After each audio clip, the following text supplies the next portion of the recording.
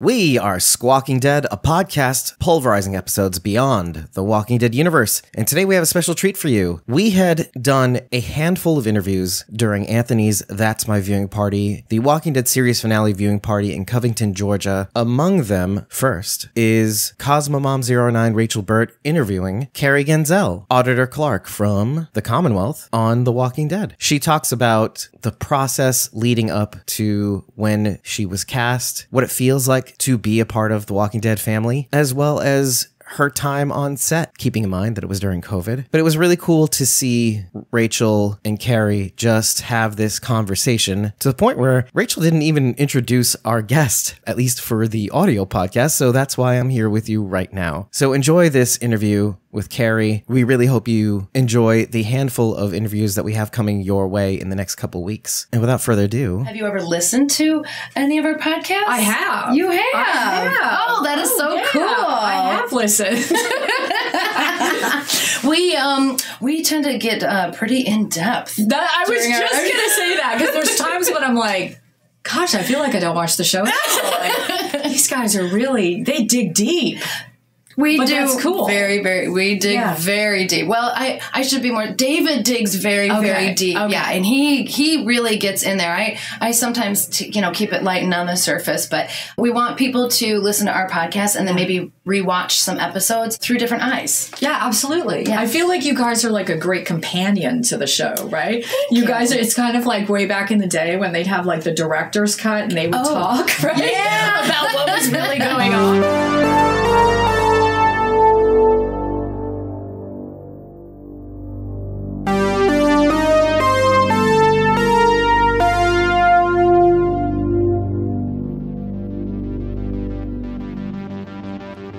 CARRIE, what are you going to miss the most about working on The Walking Dead? Oh my gosh. I was a big fan of Walking Dead before I got the part, before I got Clark.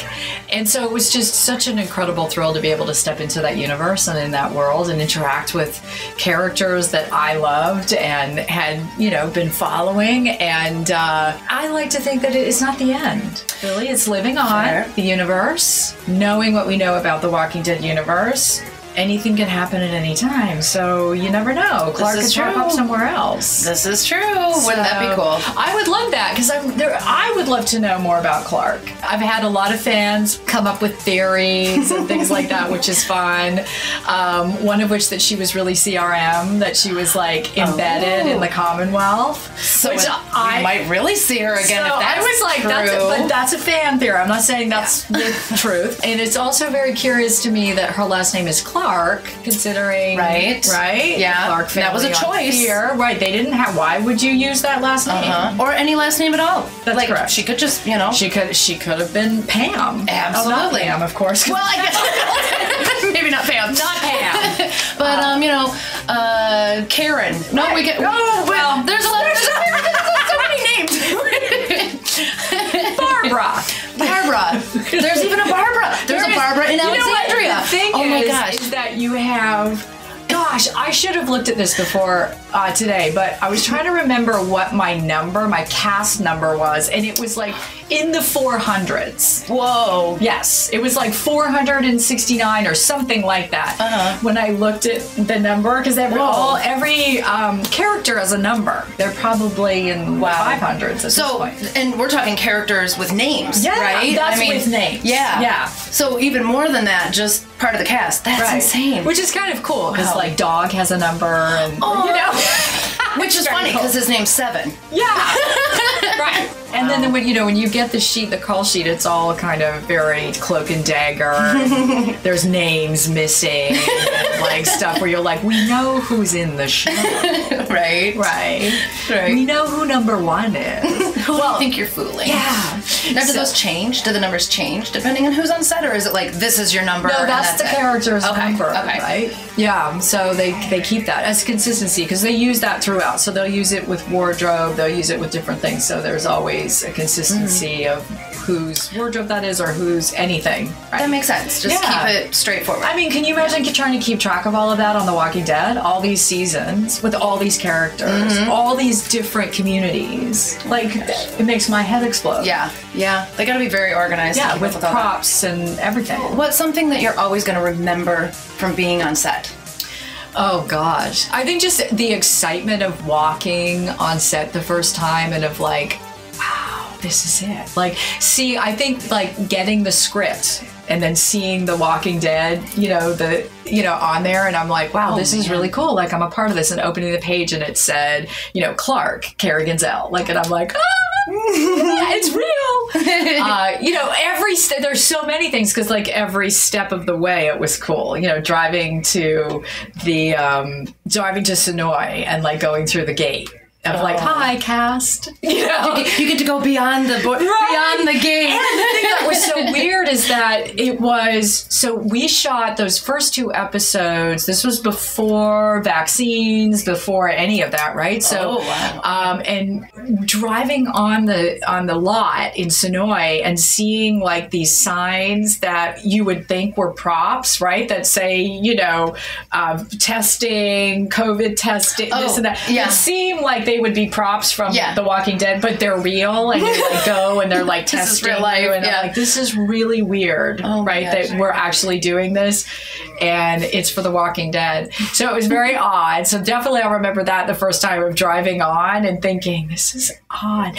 And it wasn't the first time I drove on the lot. It was probably a few times after that I saw them fitting Michael Shaw in his orange... Mr. Sherbet? Yeah. Mr. Sherbet. For the first time, and he was like standing outside of the wardrobe trailer, and I was like, oh, that must be Mercer. Now, originally, Clark was supposed to be in the Commonwealth gear. Oh. Initially. Oh. And there was a bit of panic, because when they booked me, I was on another show and we had to quarantine, so I couldn't leave and go to a wardrobe fitting. And so they were like, well, I don't know if there's going to be enough time, because you have a very special costume and it has to be, we have to measure you, and I'm thinking, what in the heck am I wearing? And then I was like, oh my gosh, she's in the Commonwealth soldier outfit. But anyway, they changed their mind, which was probably better. I honestly like Clark's outfit better. I think it fits the character a lot better. Yeah. Trying to picture Clark in a trooper uniform, I'm like, I don't know if the character would have had the same impact, right? Yeah, I think that's what was it was very unknown. Like, who is it? Like, we looked like we were from the X-Files or something, right? Which I liked, which was cool. It had that mystery factor to it, which made the character even more mysterious. And even in wardrobe, they're like, you guys are very Mulder and Scully. And I was like, I'll take that. Right? Yeah. I dig it. Yeah. So, I like that too. And also those trooper costumes were not comfortable. It was probably better to wear the suit. Well, and you had to sit down for your scene, so I imagine sitting in those outfits is not very comfortable either. Yeah, that's what I've been hearing. Yeah, absolutely. We were laughing all the time with the booty plates. Right. Like, trying to sit with that little plate over your butt. And they were like little plastic chairs, so we'd be like sliding down. It'd be like... Start to look like a badass when you're sliding off your chair. Right. I was already, struggling to look like a badass, because it was so cold when we shot that, and we're in an old warehouse, so there's no heat. And when they put little heaters in to try to warm us up, well, it would just go up. Right. So it didn't really do anything. And you can't have them on when you film, because you can hear them. The noise, right? Sure. If you go back and watch those scenes, outside of the odd time I'm referring to my clipboard, I always put my hands under the desk, because I have the little hand warmers under there, and I'm like holding on to them for dear life, trying to stay warm. And I was wearing fluffy slippers because I had like pumps on with leather-soled bottoms, and I was like, hey, you can't see my feet, and my feet are like icicles. Do you guys have any little booties or whatever? And they brought these little fuzzy slippers. Oh. So I did see a behind-the-scenes picture where you can actually see that I'm wearing slippers. It's funny. That didn't make it on screen, right? Because now I'm going to have to go back and rewatch that scene over and over and over. But there was a still that I saw that was posted, and you can see that I have little slippers on underneath. Okay. And I was like, she likes to be comfortable when she's auditing. Yeah. As one does. Yeah. Right? Yeah. Makes her more badass, right? Right. That's right. I have slippers on, and you're still scared of me. Right. Exactly. Do you have a favorite moment that happened on set? Oh my gosh. I think we had so much fun, and we were all so cold. So we didn't joke around a lot, but we did joke, of course, right? Somewhat. And we had like an ongoing running joke that they were all coming in for a job interview and that we had finalized it to the 4 candidates. So every time they come in, I'd be like, thank you so much for coming in. We really liked what you said at your last interview. We've really narrowed it down, but we have a few more questions, right? So every time, and we would laugh. But we were really so cold. Everyone wanted to get through it and get back to the warm, the room where it was warm. The thing is with The Walking Dead is it's all about family. Mm-hmm.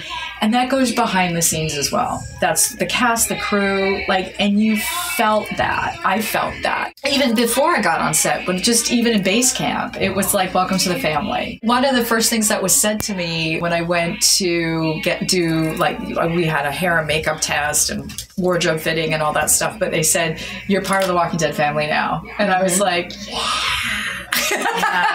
They're like, that's it. Welcome to the family. And you feel that. It felt like a big hug. Like it felt like I was like, that's pretty badass. Like that's a pretty cool family to be a part of. Because that's like worldwide, global family. Yep. And as a fan of the show, that really meant a lot to me, because I was like, wow, this is really cool. And it was a little different because of COVID. Everybody was kind of broken up into pods.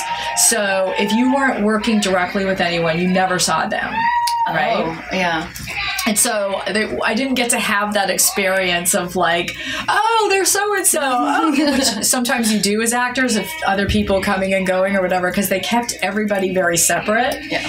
Just to control everything and keep everyone healthy. And I don't think they ever had anyone get sick. They did a great job. Yeah. You would sort of see things on monitors sometimes of what other things that were being shot, but I never saw anybody else from the cast except for, the actors I was working with. It felt like there was this weird barrier between you and all the other actors, right? Because we all had the Z shields and masks.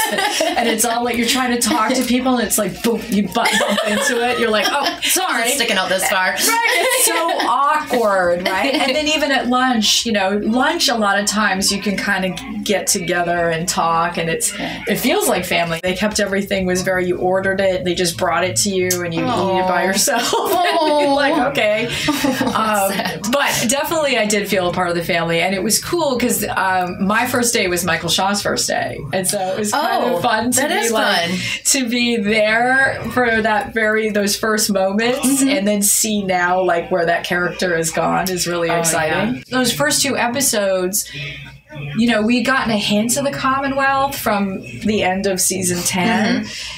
But we still were like, what's going on? And so there was a lot of mystery. And when we first walked on set in the suits and I got to have a manicure, which was a big deal. Oh, you get to have a manicure. Oh, yeah. Yeah. No, the women never get to have a manicure. No kidding. So my hair was perfect. And I'm flat ironing my hair, And I'm sitting there thinking, this is not what I thought my experience on The Walking Dead would be like, right? It would be messy, dirty, crawling in some mud. And anyway, but it was really cool. So people were like, okay, what's the deal with them?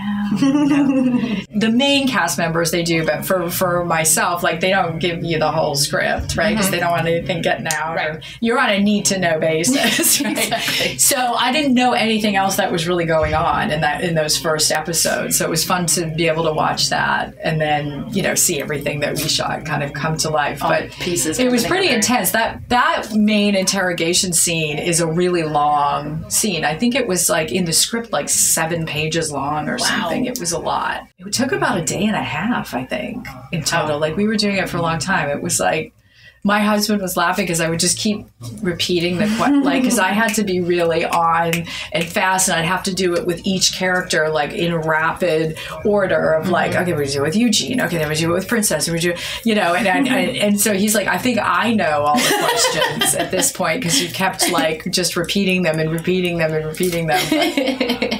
it was just one of those jobs that was really special. As an actor, we're always happy to work, but it really meant a lot to me because it was really exciting to step into that universe that I have loved, you know, and then to feel really welcomed and a part of the family immediately was really great. Who would you love to see have their own spinoff? Oh, shoot. Well, I think they've chosen some good people already. Yeah. That makes sense. You're like, I want to see those stories continue. Although it's sort of sad to see that, you know, with Carol, I'd love to see Carol continue on. I think in terms of the whole sort of series character arc, she is the character that I really I'm drawn to. How did you join the cast? How did you find out about the role? What was the audition process like? Yeah, so the audition process, again, it was during COVID, although it hasn't changed since then, but even though we've sort of been moving forward in life, but it was all remote, so I didn't meet anybody. I got an email from my agent, and she said, you have an audition for The Walking Dead. And I had auditioned for Walking Dead before, and one of the sister shows once before, and didn't get it. So I was like, oh God, I'd love to. This is the last season. I'd love to, you know, but whatever, just audition and let it go, right? So I just recorded it and sent it in, and then kind of forgot about it because I was working on something else, and all of a sudden I got a call and they were like, so you were their first choice and they'd love to see you. And I'm like, okay, but I'm like in quarantine right now. I can't get out. Is that going to be a problem? So I was really lucky because I was actually working for Tyler Perry at the time. And my agent actually wrote him a letter explaining that I booked The Walking Dead and that I'm a huge fan and it's a big deal for me. And that we needed to kind of shift some days around so that I could get out in time to start The Walking Dead. And he did it. Oh, I know, isn't that amazing? Wow. And he works on a really tight schedule and shoots over 100 pages a day, which nobody else does. But he moved the days around so that I could get out earlier and start The Walking Dead, which was really cool. That is so sweet. I'll always be grateful to Mr. Perry. Thank you, Tyler Perry. We appreciate that so much. Because he gets it. And unfortunately, that's where the recording ends. Rachel and Carrie actually had about an hour's worth of conversation, perhaps more, but our recording device only managed to capture about 15 to 18 minutes of it. In any case, I think we got to the meat of the conversation, and if you like what you heard, head over to ratethispodcast.com/squawkingdead. 5 stars and an eggplant is all we need to know that you love us. But tell us what you liked, tell us what you didn't like, tell us what we could have been doing better. But remember to tell us at the end of each of these interviews and episodes, and if you really like what you heard, head over to either ko-fi.com/squawkingdead or patreon.com/squawkingdead. You don't have to buy us a coffee for 30 days of supportive back content, and you don't have to join a membership tier for as little as $1. All we ask is for you to follow us so that you're in the know when we record, when we drop our unedited episode recordings, or whenever we have something cool that we don't post on social media. Because it's free to attend our recording sessions for anybody, not just supporters, but we don't post our recording schedule on social media. And without further ado, another thing we'd like to do at the end of these episodes is acknowledge our supporters. It's a little perk that the upper tiers receive at the end of these episodes, starting with the Survivors tier members who have the privilege of joining us in our episode breakdowns on camera and mic, and they are at RealRyanGM on Twitter, at ElizaJones71 on Instagram, and Linda Peck Athens, aka FanArtLindy, ko-fi.com/FanArtLindy. Moving along to our Whisperers tier members, we've got at Judith.Morton on Instagram, Aiden Atkin, who's at ko-fi.com/AidenAtkin, at Tyler Phillip Cox on both Instagram and Twitter, at Sandy.D.Morrison on Facebook, at J13 Voorhees on Instagram and Twitter, at MRTNYVet on Twitter, at Jasmine.IAC on Instagram, and at Agent of Trauma on both Instagram and Twitter. Thanks so much for joining us for this interview. Stay tuned for 2 more interviews out of Anthony's That's My Viewing Party, as well as our episodes of The Last of Us that we're covering, and any other cool things that we have coming down the pike. Take care. We'll see you very soon. We are Squawking Dead.